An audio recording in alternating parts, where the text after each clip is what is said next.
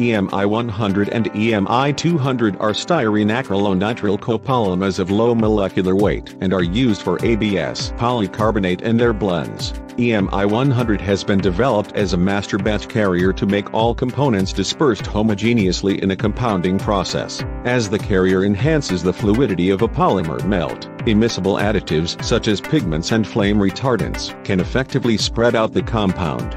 According to experiments, EMI 100 can diminish unmelted pits on the surfaces of molded products, and also improve their mechanical properties such as impact strength. EMI 200, which can help polymer melts flow faster, is used to speed up manufacturing processes.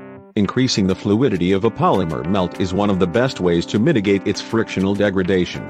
Enhanced mobility of polymers can also reduce residual stress in molded products. Consequently, little residual stress avoids damaging the molded products by chemicals like paints. We've tested EMI 200 for PCABS, and found that the flow improver works nicely for flowability, while it hardly gives up their impact strength.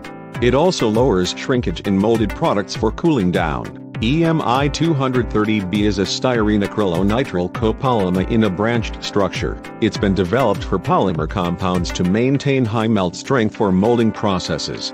This melt strength enhancer actually helps ABS melts sustain their shapes in manufacturing such as blow molding and extrusion molding.